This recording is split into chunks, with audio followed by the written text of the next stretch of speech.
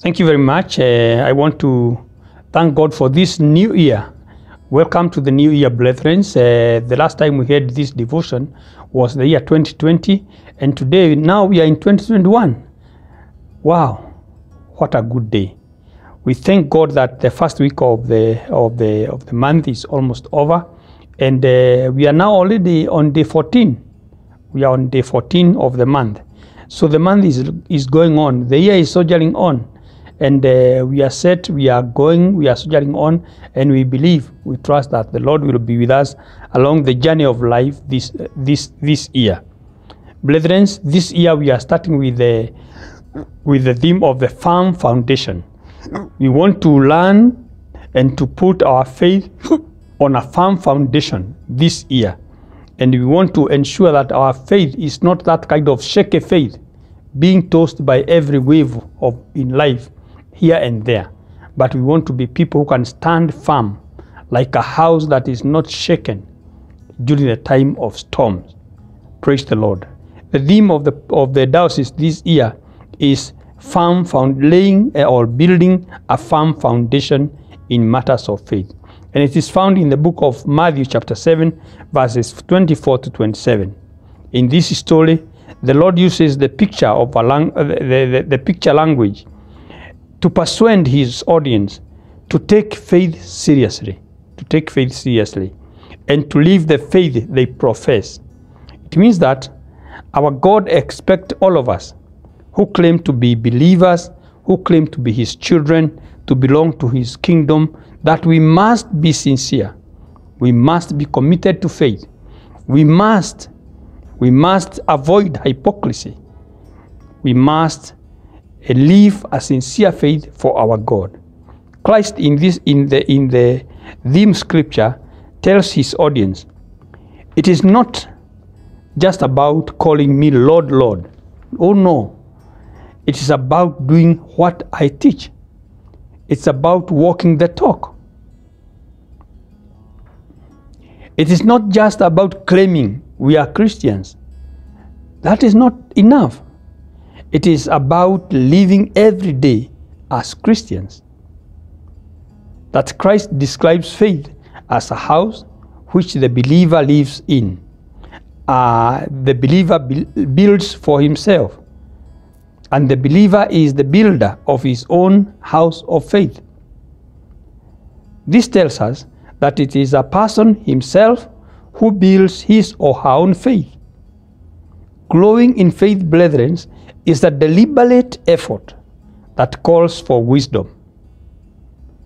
Thus, a strong faith house is built by a wise person, but a weak person of faith a weak house of faith is built by a foolish person or the wicked person. The book of Proverbs, brethren, gives us two types of personalities. The first is the wise man, who is also considered to be righteous, while a wicked man is also considered as the fool. The fool is not a person who knows nothing. No. The fool, the one who knows nothing, is called an idiot.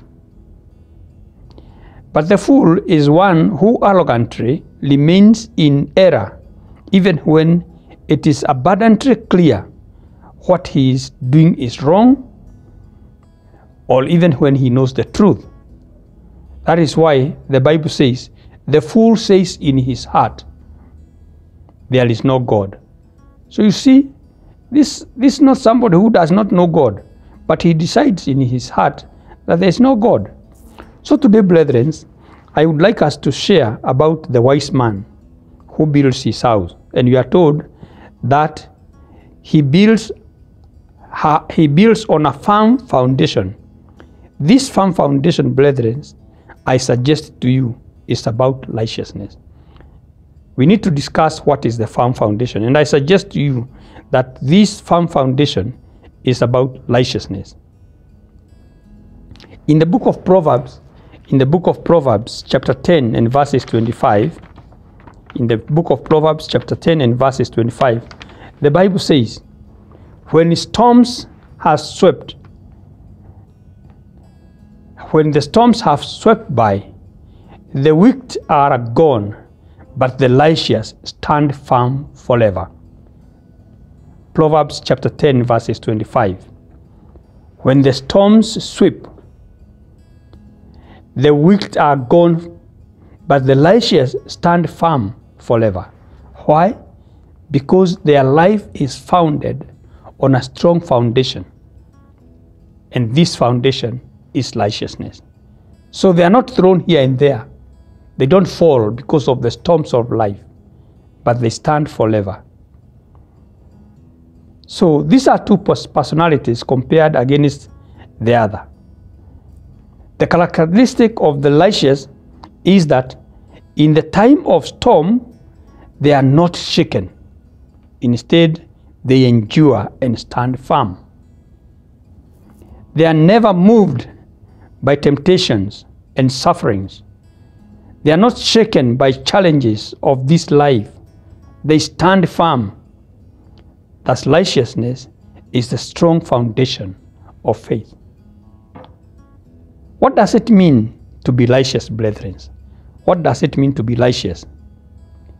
To be righteous, this is the character of doing right. To be righteous is the character of doing right, the quality of being right or just. Thus, a righteous person is a just person. Indeed, in the New Testament, brethren, the Greek term dikaios is translated to be just or to be righteous. It has got those two meanings. So if we are learning from the knowledge of language, dikaios would be translated either just, or it can be also be translated as righteous. The righteousness, that's righteousness, has to do with doing the right thing without being prejudiced or without being partial. The way of the righteous are just and fair, and the doings of the righteous are pure and blameless. They are without prejudice. The righteous are witnesses of the truth and will never be influenced by bribe or prejudice. Righteousness, brethren, is about justice. It's about being fair and giving everyone that which is rightly theirs. The book of Psalms, brethren, chapter 34 verses 15 says, "The eyes of the Lord are on the righteous, and his ears are attentive to his cry." That is how God relates with the righteous. His eyes are ever watching the righteous. God watches upon the righteous, and he hearkens, he listens, he pays attention. His ear is ever attentive when the righteous cry, when they call upon the Lord because of the predicaments that they find themselves. God listens to their prayer. So you can see, brethren, the reason why the righteous will endure forever. The reason why he will endure forever, it is because the Lord Almighty watches over them. So, righteousness, brethren, is a strong foundation. The righteous cry out, and the Lord hears them, and he delivers them from their troubles. It's a strong foundation. When the wicked, when the fool, when the people of this world are fighting with the storms, and they are being thrown here and there, the righteous will cry to the Lord, and the righteous and God will listen to him. Therefore his faith will not be shaken. His life will not be shaken. He is not tossed here and there everywhere during the time of challenges, during the storms of life. And the storms will come. Troubles will come. It is not that anybody is spared. Nobody is spared. But if a Christian is a person who has taken his life, and his way of life is to be righteous, to do the right thing, to be fair, to trust God in righteousness. The Bible promises that God will deliver him in all his troubles. The Psalter, in the book of Psalms chapter 27, we are told, the wicked will soon perish, but the righteous will endure forever. So you see, sometimes the weak people, they seem as if they are the ones who are prospering, but their foundation is shaky. It is on the side. They seem to be prospering, but all of a sudden they are swept away because they were not standing on a firm foundation. I suggest to you, what is the firm foundation? The firm foundation is a righteous life. It's a free life. It's a fair life. A life that is committed to justice. A life that is committed to doing the right thing. The Bible says, I was young and now I am old. Yet I have never seen the righteous forsaken or their children begging food. This is a testimony of King David. And he tells us, since his youth, he has never seen the righteous having been forsaken by God. He has never seen the righteous having been forsaken by God, nor his children begging for food. What does that tell you? Righteousness, brethren, is a strong foundation on which we can build our faith house. Be Christians who are righteous. There are many Christians today who don't care to be righteous. They don't care the way of life. They profess to be Christians, but they don't care the way of. They will be unjust. They will be corrupt. They will be thieves. They will be evil-minded people. They can commit any crime, any wickedness, but yet they are Christians. But a true Christian, he is committed to righteousness. And if we are committed to righteousness, brethren, I can assure you, this is a strong foundation that the Word of God consistently confirms that we shall not be forsaken, that we shall not be shaken, because God will watch over us. God will come to our aid. God will hear our prayers and deliver us at the time of need. The righteous has got many troubles, but God will deliver him from them all. Therefore, what can we say? I exhort all of us, brethren, to pursue righteousness, and we shall enjoy. The Psalter says, the salvation of the righteous comes from the Lord. He is our stronghold in the time of trouble. Brethren, if you love God and you want your salvation to stand, the salvation of the righteous, it comes from the Lord. Brethren, do you wish to remain loyal to God and live many years? It is all about righteousness. It's about being humble. It's about pursuing what is right. It's about willing to learn about God and to live by the demands of justice, by the demands of light, of being light, the demands of righteousness.